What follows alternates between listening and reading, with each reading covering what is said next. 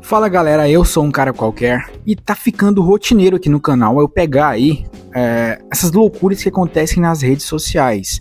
Dessa vez envolve o game Bayonetta. E pra quem não sabe, Bayonetta é um jogo onde a protagonista, né, a heroína, é uma mulher super sensual, sexy e é fodona. A Bayonetta, ela é tudo de bom. Mas, como sempre, né, como as últimas pautas nesse sentido que eu tenho trazido aqui para vocês, aparentemente ela foi sequestrada pela comunidade LGBTQXYXZ. Assim, pessoal, quando eu falo comunidade, são os militantes. Tem gente que não entende, acha que eu tô falando de todo mundo que ou é IAG, ou é Franz. Não, pessoal, é o pessoal militante que enche o saco de todo mundo. Então, essa comunidade sequestrou essa personagem. Ela virou tipo um ícone para essas pessoas. Mas olha só o tanto que essa comunidade é tóxica. Eles sempre falam sobre o preconceito que eles sofrem e realmente tem preconceito envolvido, tem muita gente que não atura, mas a maioria das pessoas respeita essa escolha. Pode até não aceitar devido a alguma crença religiosa ou alguma crença pessoal, mas a maioria das pessoas respeitam isso. E olha só essa notícia, pessoal. Bayonetta tem uma família feliz, mas alguns fãs não estão felizes com isso. Ai, cara, de novo, mas dessa vez vai mais a fundo. Olha só.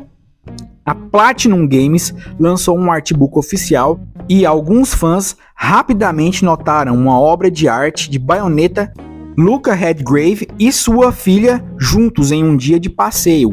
Então é uma foto, eu vou deixar aí para vocês verem, uma foto super normal, bem desenhada, onde mostra a Bayonetta e a família dela, né? Seu companheiro e sua filha, aparentemente num passeio.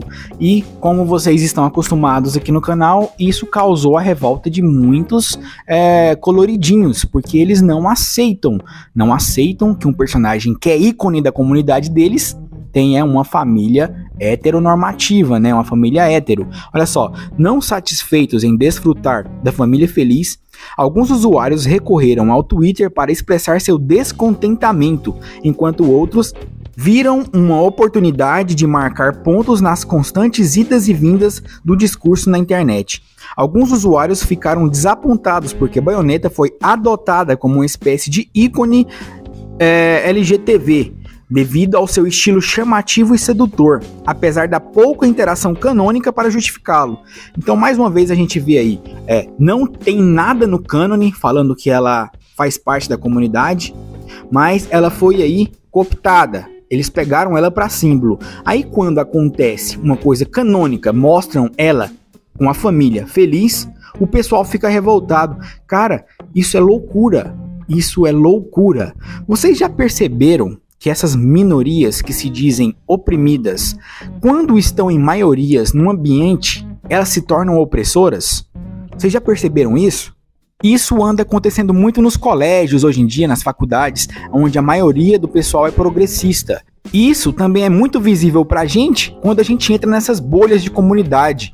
Se você chega numa comunidade desse estilo e posta uma fanart de uma família hétero, você vai ser escorraçado, você vai ser ironizado, você vai sofrer deboche.